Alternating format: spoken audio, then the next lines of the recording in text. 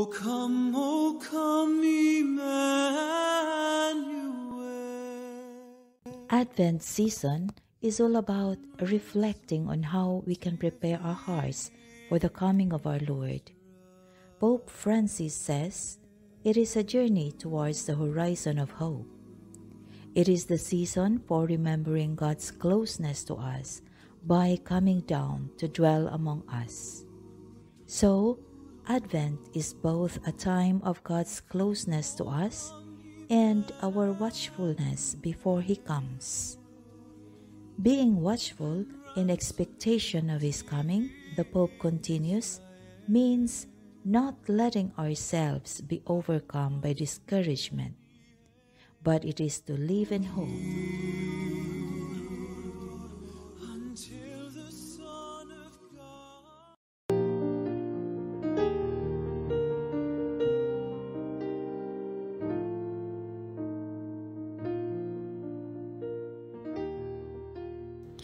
A reading from the book of Genesis. After the man Adam had eaten of the tree, the Lord God called to the man and asked him, "Where are you?" He answered, "I heard you in the garden, but I was afraid because I was naked, so I hid myself." Then he said, "Who told you that you were naked? You have eaten then from the tree of which I had forbidden you to eat." The man replied, "The woman whom you put here with me, she gave me fruit from the tree, and so I ate it." The Lord God then asked the woman, "Why did you do such a thing?" The woman answered, "The serpent tricked me into it, so I ate it." Then the Lord God said to the serpent, "Because you have done this, you shall be banned from all the animals and from all the wild creatures. On your belly you shall crawl, and dirt shall you eat all the days of your life. I will put enmity between you and the woman, and between your offspring and hers. He will strike at your head, while you strike at his heel." The man called his wife Eve, because she became the mother of all the living.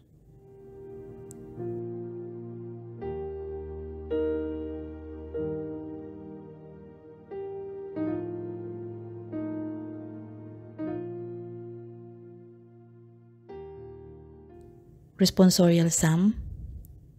Sing to the Lord a new song, for He has done marvelous deeds.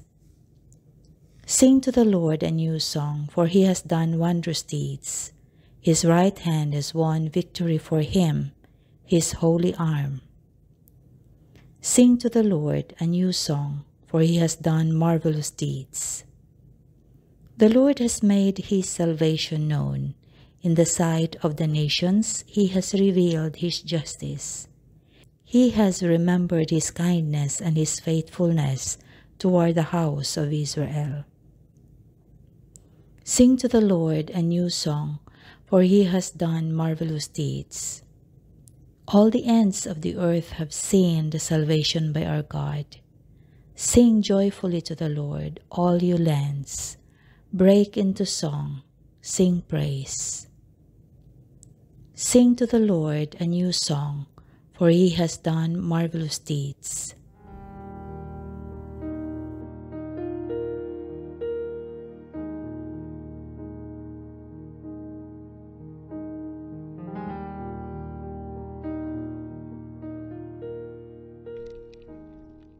The second reading from the letter of Paul to the Ephesians.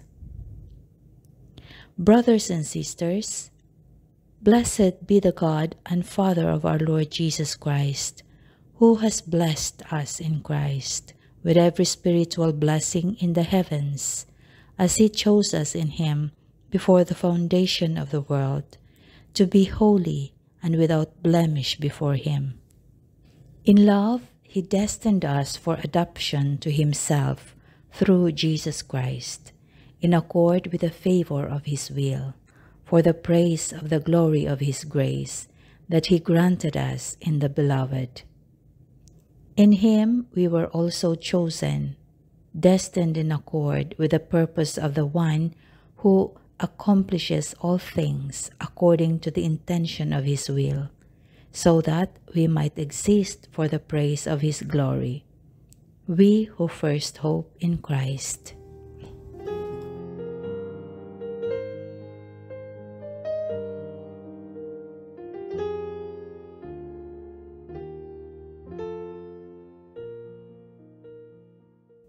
A reading from the Holy Gospel according to Luke.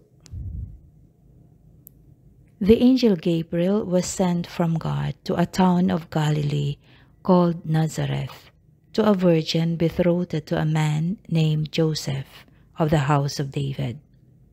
And the virgin's name was Mary.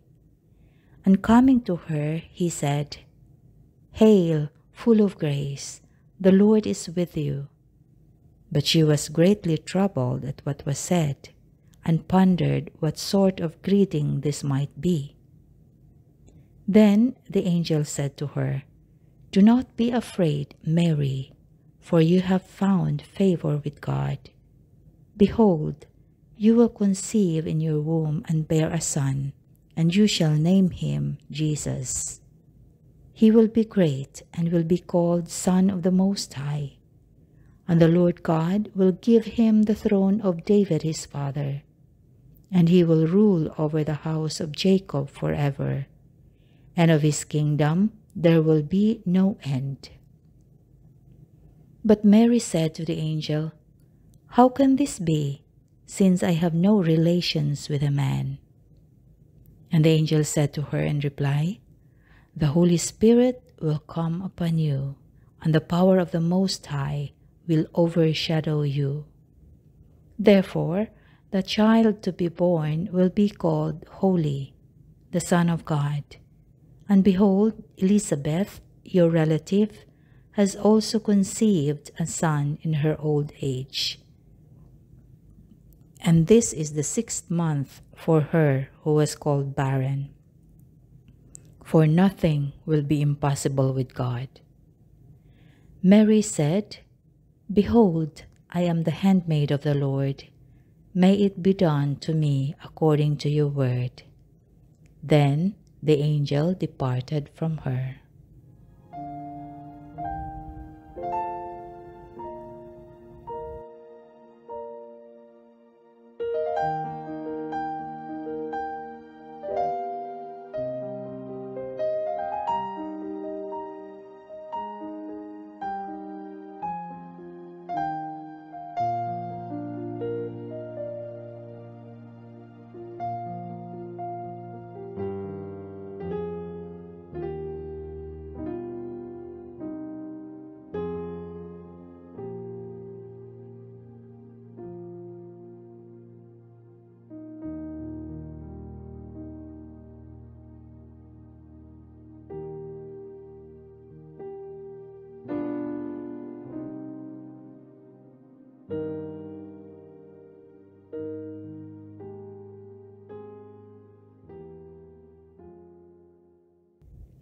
Let us pray. O God, who, by the Immaculate Conception of the Blessed Virgin, prepared a worthy dwelling for your Son, grant, we pray, that, as you preserved her from every stain by virtue of the death of your Son, which you foresaw, so through her intercession, we too may be cleansed and admitted to your presence. Through our Lord Jesus Christ, your Son, who lives and reigns with you in the unity of the Holy Spirit, God, forever and ever. Amen.